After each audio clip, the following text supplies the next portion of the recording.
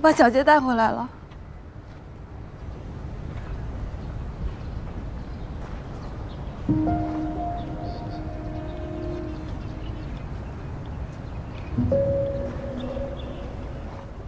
小杰，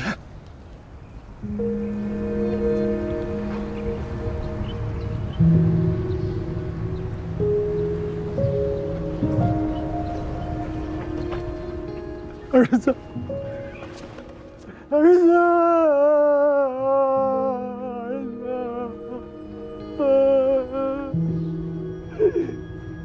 小杰。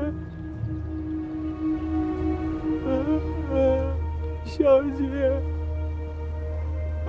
儿子，儿子，你这3年跑哪儿去了，儿子？小杰，小杰，小杰，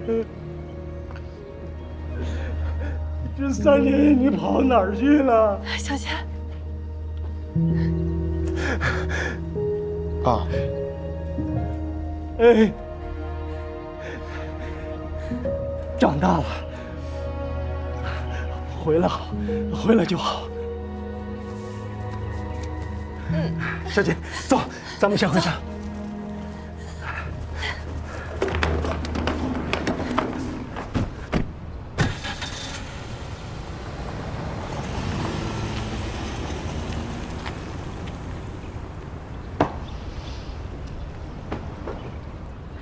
王，哎，小秦，听局长说，你专门申请调回我们赵阳县。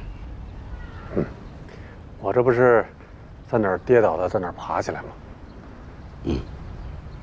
对的。那欢迎你啊，秦队，以后呢多多指导工作。指导可不敢当，这刚回来1个，还有2个呢。咱们努力吧。 叫秦队啊，秦队，秦队，大伙儿都没变样啊！那行，我先上去报个到。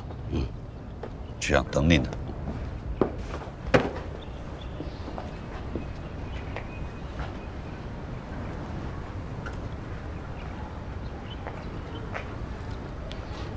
师傅，这就算认下了。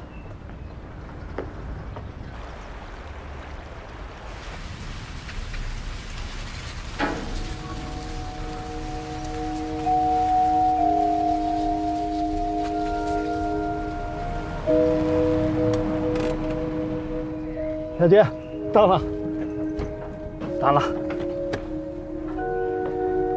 小杰，这就是咱们家，想起来了吧？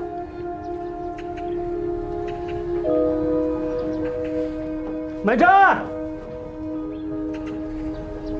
小新，美珍，美珍，你出来看看谁回来了？妈，美珍。 跑哪儿去了？你妈说了多少次了，不让他乱跑，不让他乱跑。爸，这个点妈妈可能去学校了。哦，走，等等，累了吧？来，把东西先放下。累不累？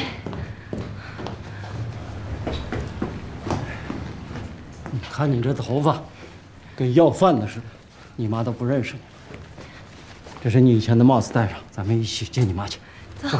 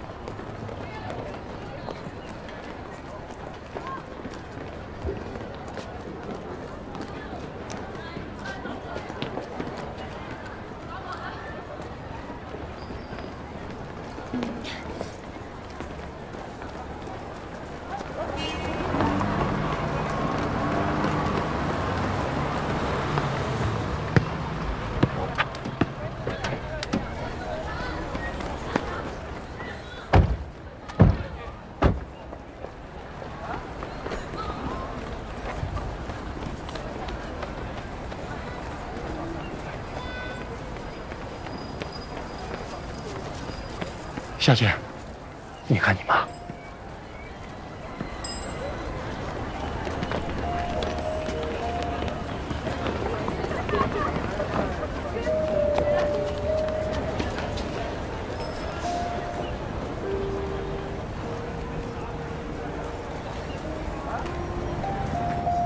这是。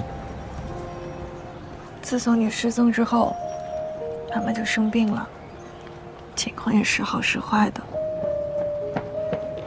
不知道她在想什么，总是要来学校接你。现在搞得学生们都认识她了。你失踪的那天夜里，下过一场大雨，她可能时间还停留在那个时候。每次来的时候，都会带一把伞。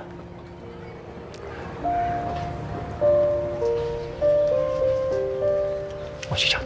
哎，等一下，你们等我一下，就等一会儿。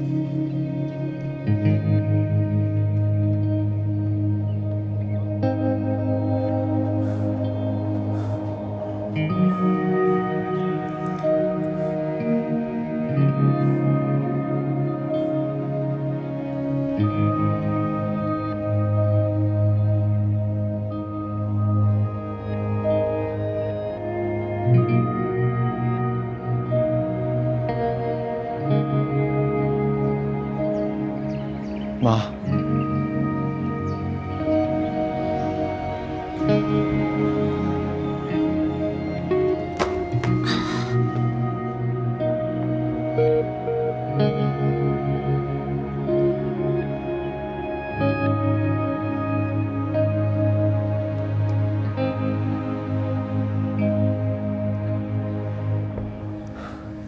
小姐。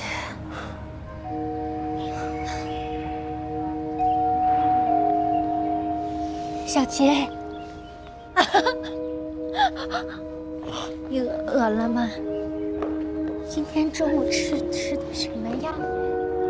今天中午，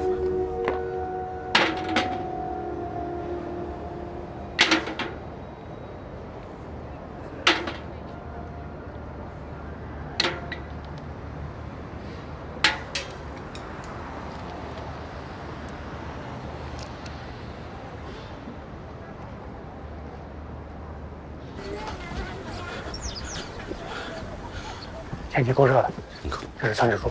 哎，村警啊，你好，你好，现在什么情况？目前有几个信息是确定的。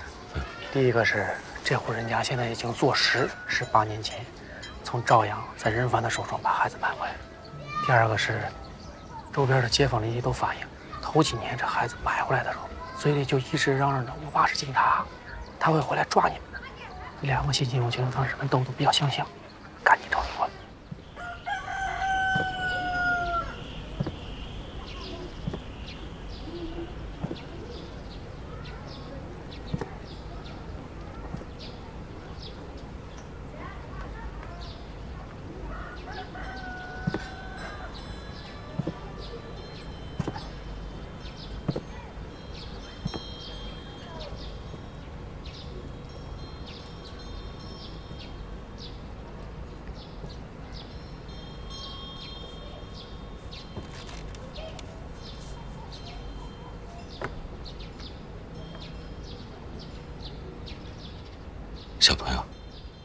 叫什么名字？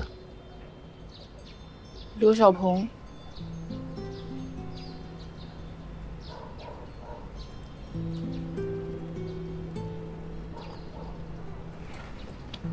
我听他们说，你刚来的时候说你爸爸是个警察，他在哪当警察，你知道吗？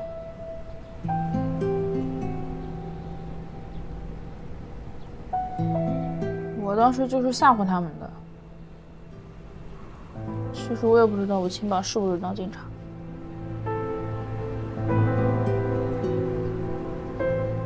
那你的亲爸做什么的，你还记得吗？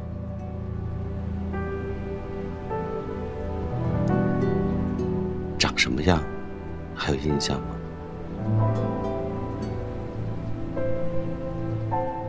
家里以前住在哪？能跟我描述一下吗？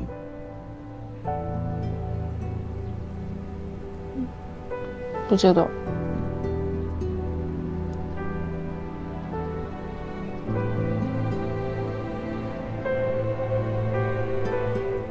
你是我亲爸吗？叔叔不是。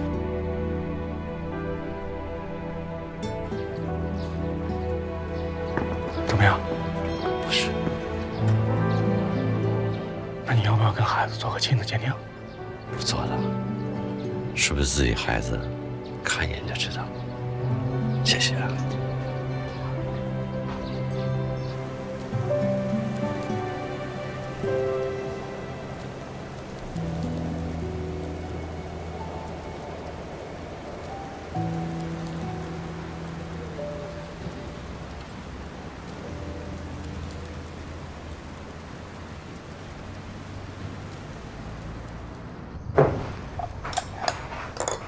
小姐，以前你跟王帅他们总是偷酒喝，大人管着你，现在不一样了啊！今天咱们放开喝。来，燕子，弟弟回来了，高兴吗？那还用说？来，美珍，端酒杯，端起来。嗯。来，端酒杯。开心今天。欢迎小姐回家。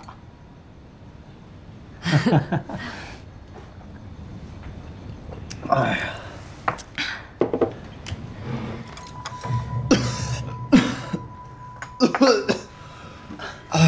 慢点喝，慢点喝。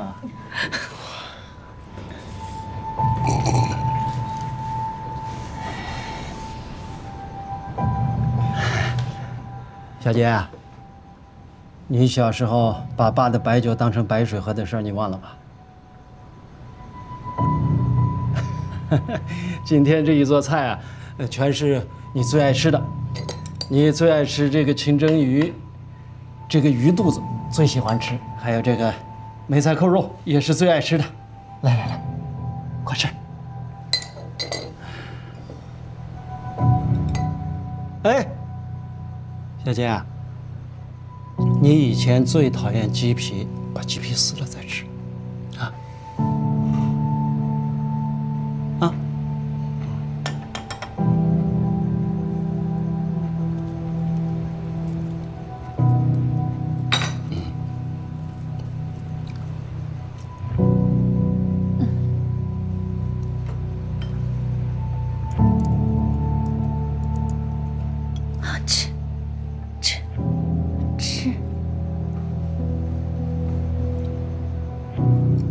失踪的孩子不是回来了吗？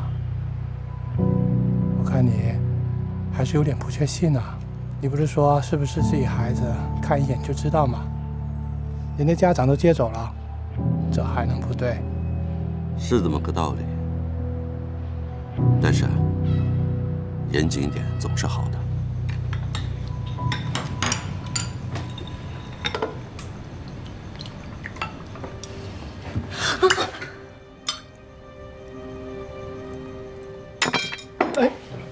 哎呀！快！汤没烫着，快，赶紧冲凉水，快来！那个不能往嘴里吃。哎呀！啊！哎呀！好点吗？不疼，不疼。好。哎呦，不要紧，不要紧，好点了。疼不疼？不疼。好了好了，哎呀，没事。这么红？一会儿再上点药啊。嗯。慢点。不要紧，不要紧。我说你这个孩子真是的，你看那红油不冒气儿呢，吃到嘴里能烫死人的。你别讲他，没事啊，坐。爸，你别说他了，小杰刚回来，还没适应呢。先坐着吃饭。小杰，这筷子这样放不好啊。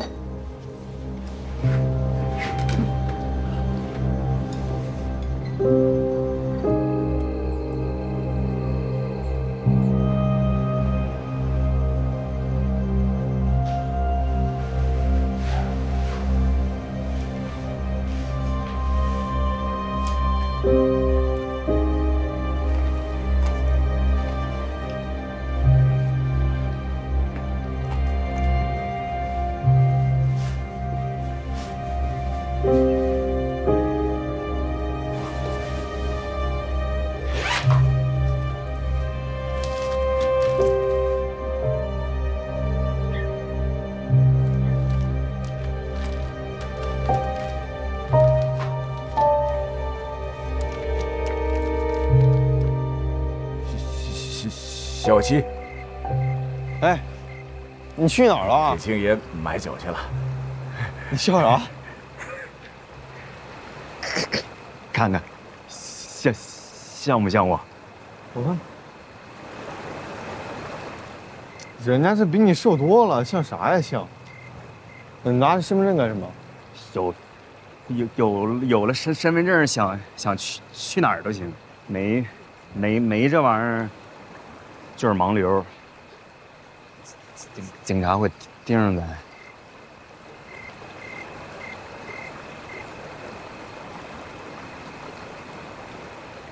你这偷来的，到底是别人的？咱们什么时候才能有一张自己的身份证啊？要是真有了身份证，你想好姓啥没？我随便，你姓啥我就姓啥呗，反正是亲哥俩。抓他！抓小偷！站住！站住！站住！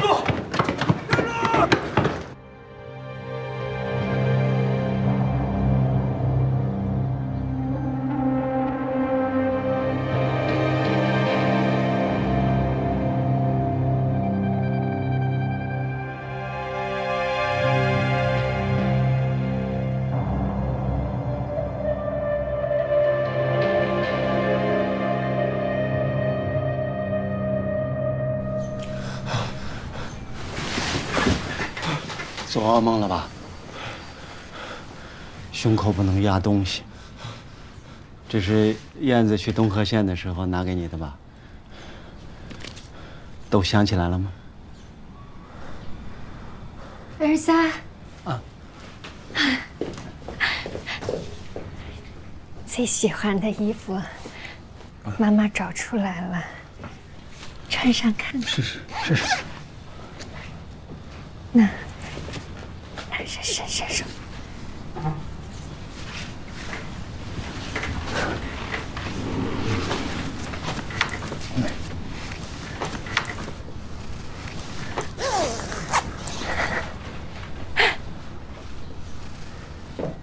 照镜子。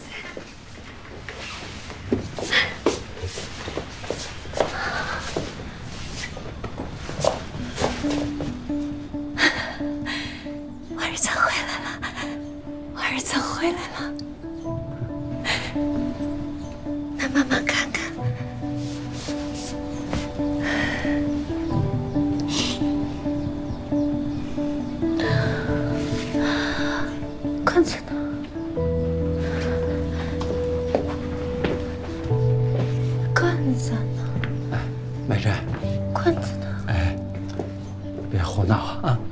该去吃药了，走，去吃药。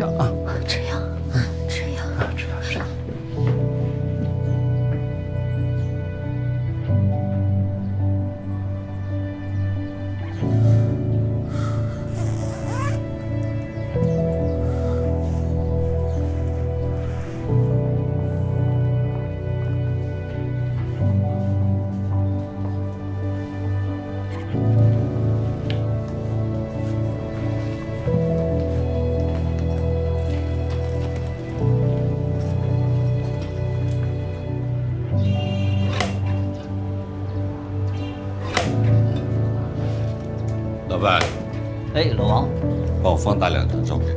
还是放大耳朵？对，加急啊！好嘞。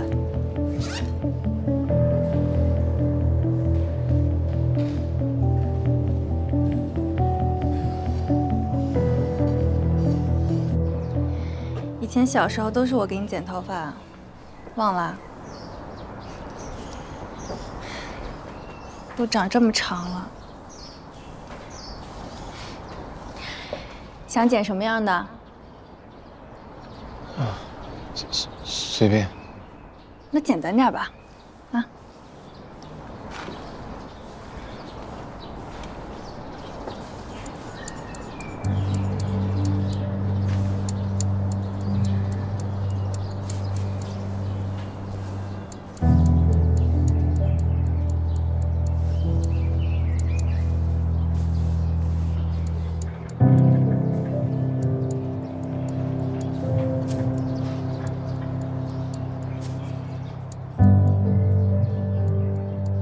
哦，对了，一会儿剪完头发，我跟爸爸就去上班了。你去外面买点瓜子儿，妈妈爱吃。小杰，从家门口走到头，路口两边都有卖的。你买的，妈妈肯定高兴。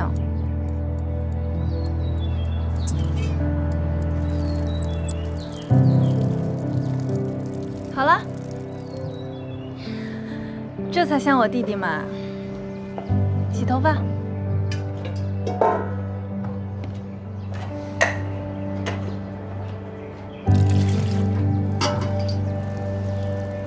烫不烫？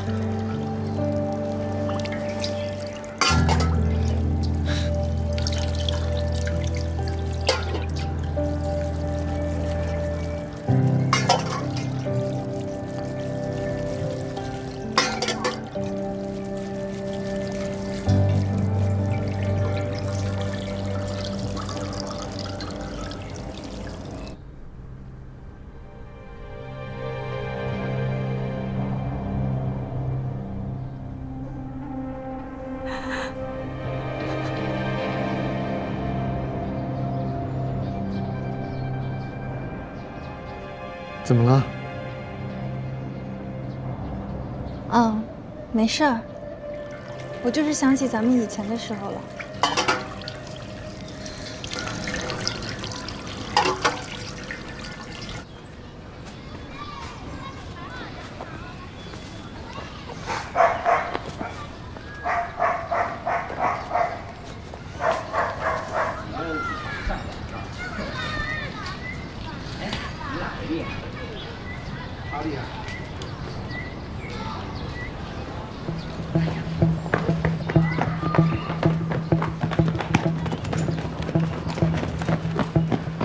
干嘛呢？跑这么快，有人追你啊？没有，锻炼一下身体。你好啊，你还记得我吗？啊，我叫王师徒，那天在绍阳县公安局我们见过，他是我们刑警队的小张。你们好。我们正准备去你家找你了解些情况呢，你现在方便吗？方便。走吧。你跑步拎点东西干什么呀？给我妈买点东西，顺便锻炼一下身体。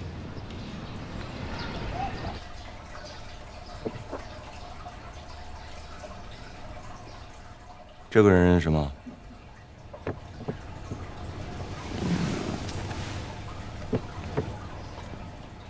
杜一。这个呢？这王帅。这个呢？看，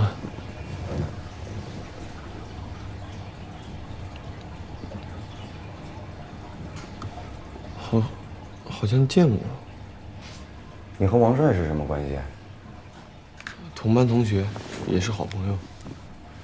你不是说你失忆了吗？我看你记得挺清楚啊。你呀，既然能够恢复记忆的话，能不能跟我们讲讲你们离开游戏厅以后的事情？可以吗？能想起来啊？来吧，你跟我们详细的说说。那我开始了啊。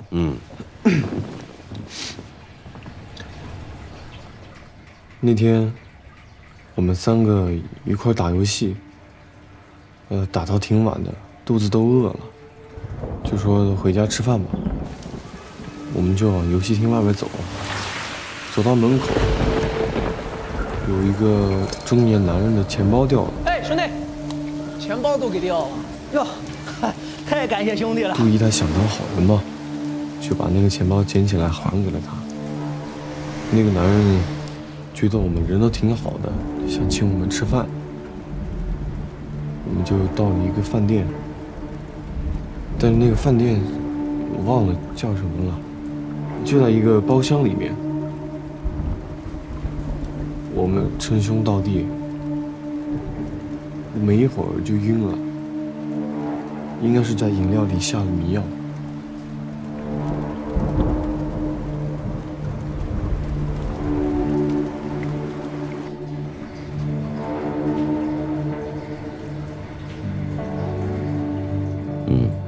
没了。那个男人多少岁还记得吗？30、40岁吧，不知道。你说这个男的呀，是不是就是你之前说那个叫庆爷那个人？不知道。哦，不是同一个人。那如果让你描述这个男的样子，你还记得吗？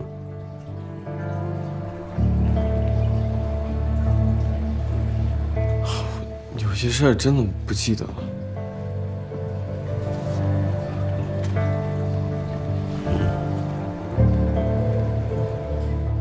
那对了，你呀离开了贼窝，为什么不报警啊？我不敢，我怕他们报复我。我那个时候连身份都没有，我就想重新开始。好，大致了解了。你是不是现在还住在2楼啊？我上去看看，不介意吧？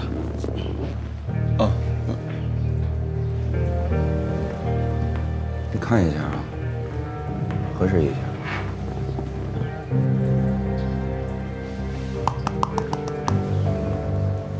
要是没什么问题的话，在这儿写一下。以上每一页笔录我都看过，与我所说的相符。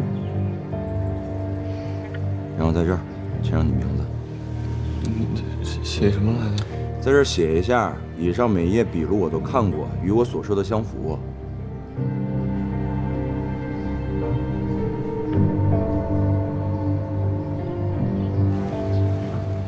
小张，笔录都好了吗？都好了，是吧？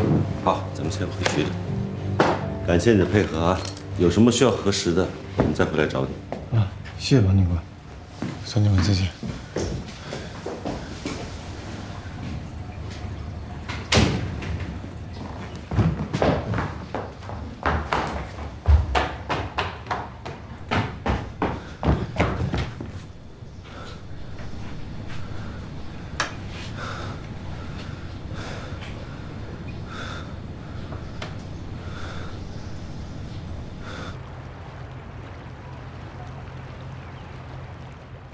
到了厂里再说啊！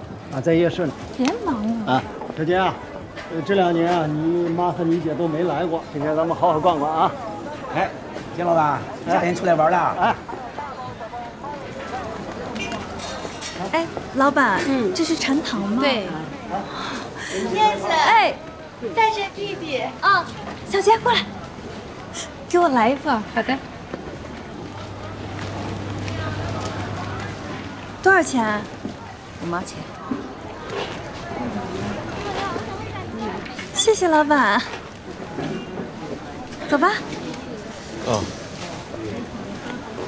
小时候看见这个就吵着让我给你买，没想到现在还有。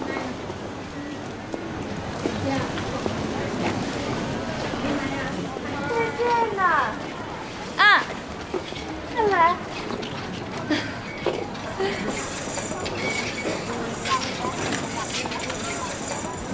给。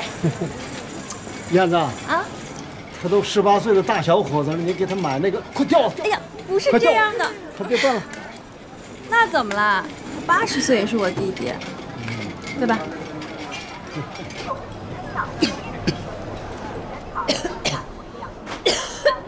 妈，你没事吧？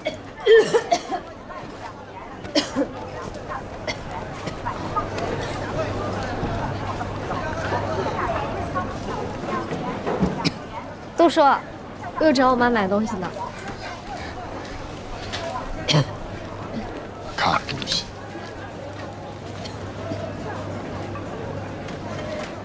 你要是不缺啥，就别买了，别总为了照顾我生意买堆没用的。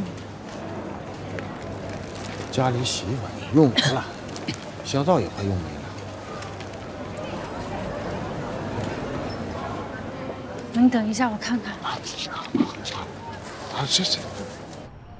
是你，是你，梦见的是你，那天。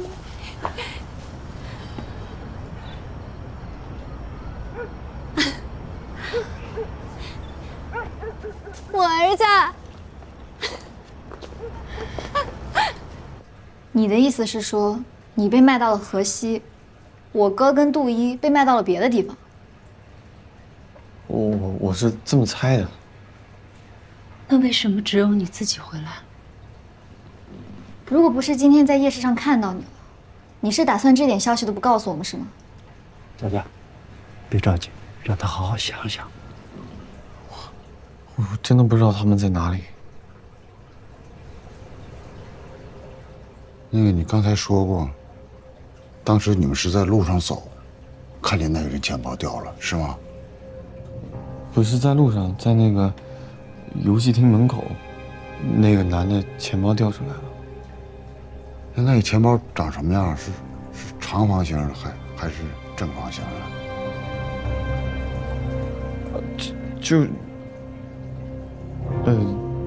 就是这样的，黑乎乎的。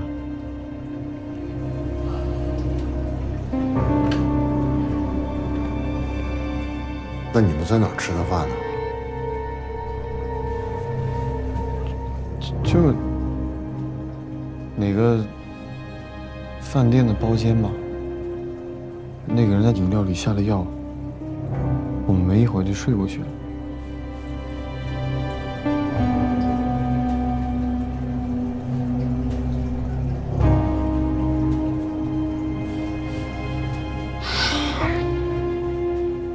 看来问也是白问，咱们走吧。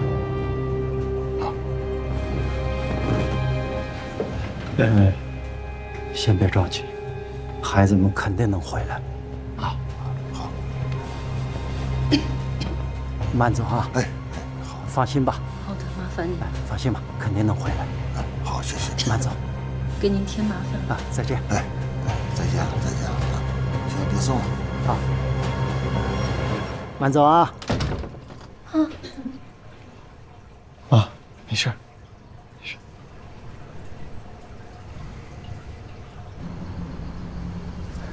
哎，爸啊，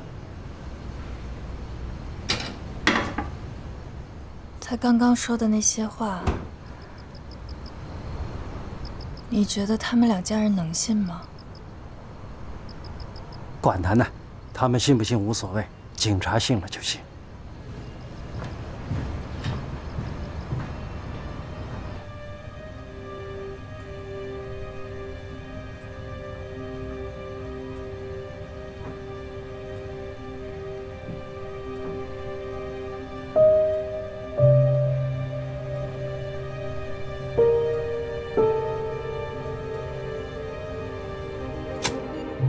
记得今天咱们在公交车上看到那个阿姨抱的小孩吗？记得，怎么了？感觉特别像我妈妈。你呢？真的什么都记不起来了吗？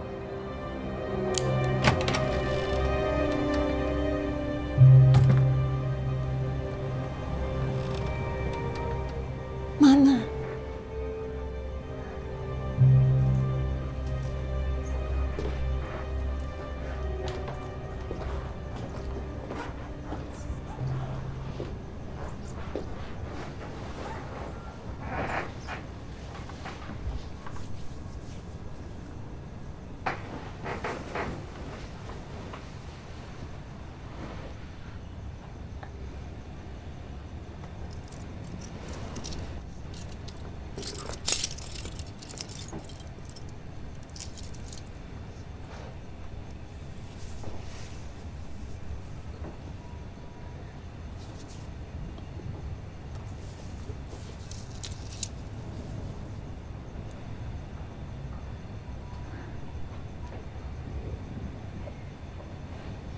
以前都是妈妈给剪指甲，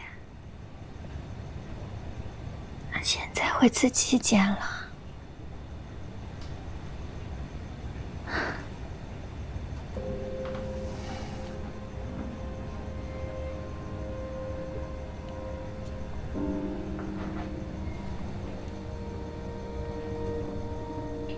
还疼吗？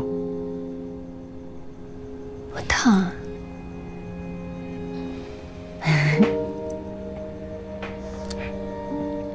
你看，咱们两个一样了。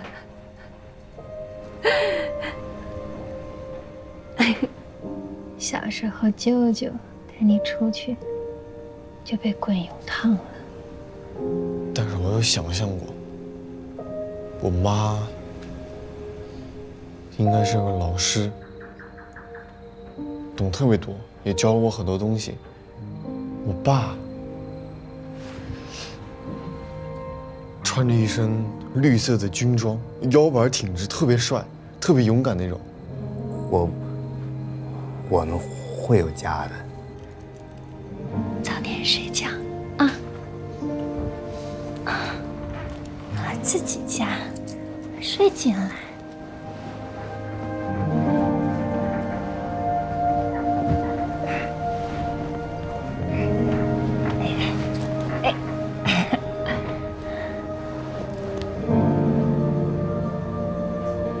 睡觉啊！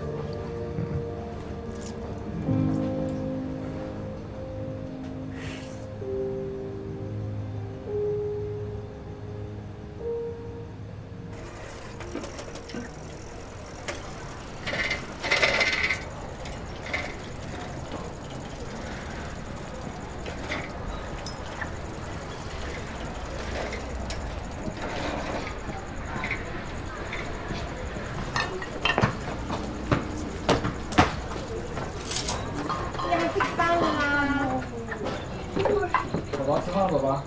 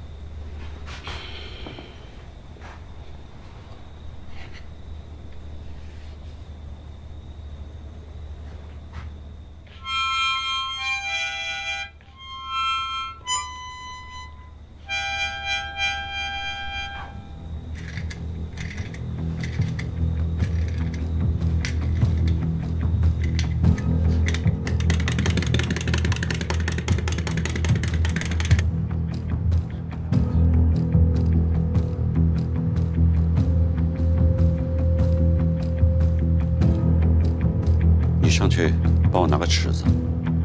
啊。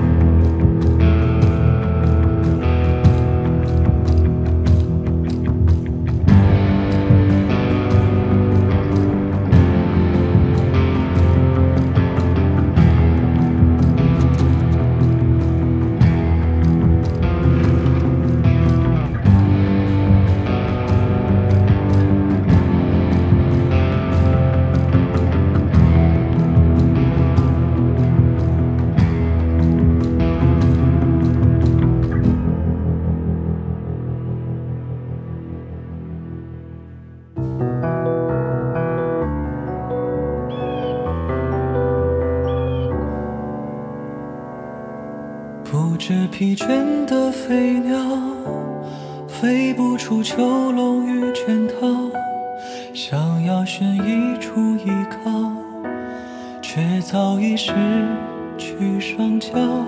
重获自由的飞鸟，还以为挣脱了镣铐，想要在云间鸣叫，却一身残破羽毛。是谁拔掉了我的羽毛？是谁停止了我的心跳？是谁让我跌倒？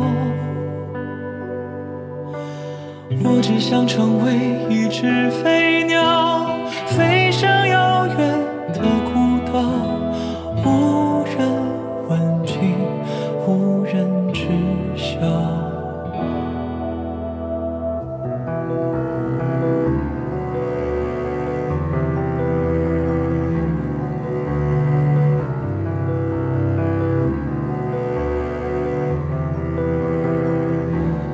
不知疲倦的飞鸟，飞不出囚笼与圈套，想要寻一处依靠，却早已失去双脚。重获自由的飞鸟，还以为挣脱了镣铐，想要在云间鸣叫，却一身残破羽毛。是谁拔掉了我的羽毛？是谁停止了我的心跳？是谁让我跌倒？我只想成为一只飞鸟，回到曾经的林巢，落叶归秋。